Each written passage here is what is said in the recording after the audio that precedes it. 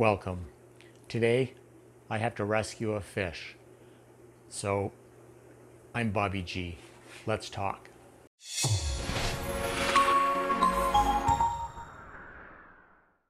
What you'll find when you have multiple tanks, certainly there's people with more tanks than I do, but I currently have 32 tanks.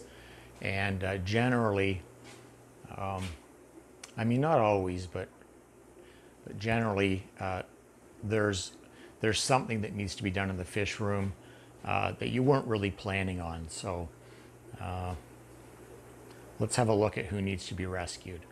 If we just head down here to the bottom row, I just set this tank up recently, maybe within the last 2 weeks, and I put a pair of marble convict cichlids, my super reds. It's time for them to breed again, so I thought I would put this together for them. They've spawned once in this tree trunk before, although with today's experience I'm not sure that I'll use it again. So as you can see, I could only find him. She's not hiding behind a sponge filter. These guys are both fairly large. The male might be a touch larger than the female. He'd be about 5 inches, whereas she's about probably 4.5 inches. The rest of my females are around 3 inches. So I really want to spawn these two. These two haven't spawned for me before, and I'm hopeful that we'll get a chance to spawn them. Now I'm going to show you here, or try to show you, usually she's up near the top of this tree trunk and roots, but I'm certain that you can't see her, but she's actually down in one of those legs, face first of course, and from what I can see she can't come through backwards to get out of it. So she's stuck down in this part, down to about this point. In having a look at the bottom of this, you'll see there's holes at various spots in the bottom. I need to go in about this point here. So I'm going to start with the screwdriver. I'll just grab it here. I'll just stick it in that hole ever so slightly, and I'll see how strong this material is. I'm going to try to break away little pieces. I am able to break off little pieces here. I'm not sure. I think you can probably see them floating down. And I'll just keep working away at it. It's fairly strong material, but obviously it can be broken. It may have been best to have a pair of vice grips handy, or a pair of pliers, but we'll see. Maybe if I grab this hammer I can get the claw in there safely. It won't fit that way, and give it a try. Make sure I've tried everything with it. It won't even fit in the hole at this point. So let's give the screwdriver a little bit more work. I'm just going to pull up here and see if I can break off a piece there.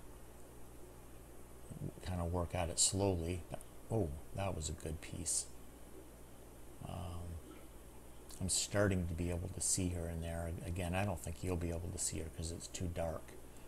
But I think she's got a smile right now. So I think at this point I'm going to just prop this up here, try to get it so it doesn't fall, and I'm going to go run and grab a pair of vice grips.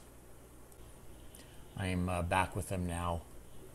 All these tools have been thoroughly washed, and they're not greasy or dirty, so that's why I'm putting them straight in the water.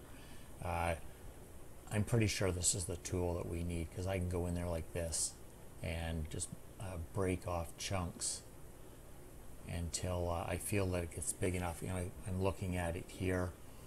I don't think it's quite big enough. I'm also worried about any jagged or sharp edges that she'll have to come through. So I'm just going to keep breaking off little pieces until I feel like it's fairly safe for her to come out. There's one up here, a bit of a pointed edge, and I'll try to make it a little bit bigger up over here. It's getting close. I think you know, maybe you'll be able to start seeing her soon. I think that should be big enough right there. So let's just see if she comes out. She was upside down. Come on, come on. There we go. A successful mission. She looks happy. He's looking pretty happy too. I'm not sure if he's greeting her or if he's just reminding her who's boss. But I love to see their interaction. It's just awesome. Awesome to give her freedom again. So the next step for me here is I'm going to have to obviously clean out all these broken bits and pieces. I may try, you know, a little bit with a net, but ultimately I think the Python water changer is going to be the tool to use. The majority of the cleanup's been done now with a couple nets, and now I'm going to use my Python here.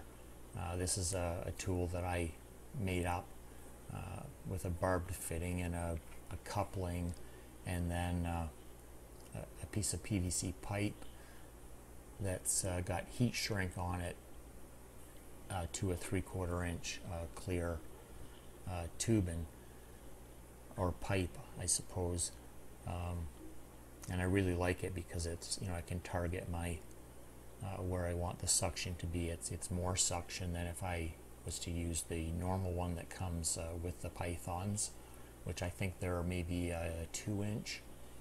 And this allows me to go into tanks without stirring up the bottom and just collecting things, you know, carefully. Obviously, you know, when I use this in other tanks, especially fry tanks, I'm very cautious about not sucking any up. So this is a great tool, works great. I'm not sure what I'm going to do for, or in terms of rescaping this. I do have, you know, quite a few rocks and decorations that I could put in. So just as soon as I finish this up, I'm going to go grab some stuff and we'll have a look at it. So stay tuned to see the final project. And this is what I've come up with. There's a 2.5 inch PVC Y in there, which is plenty big enough for one or both of them even, and a nice rock on the other side to sit a piece of slate on top, and a couple fake plants. So I'm just going to continue refilling the tank, and I'll put the lids on, and then I'll summarize the video and show you how they're doing. And here they are the next day, interacting with each other still. They're getting along great. I noticed she hasn't regained, you know, all of her color back. She's a very beautiful fish, and that's why I've selected her in hopes to breed her. She did come out of this tank here, and these females that you see here, you know, are a better representation of what coloration she has. So anyway, thanks for joining me in this video. I hope that you've liked what you've seen. Please comment, like, share, and of course subscribe if you haven't already. Feed your passion. Take the plunge.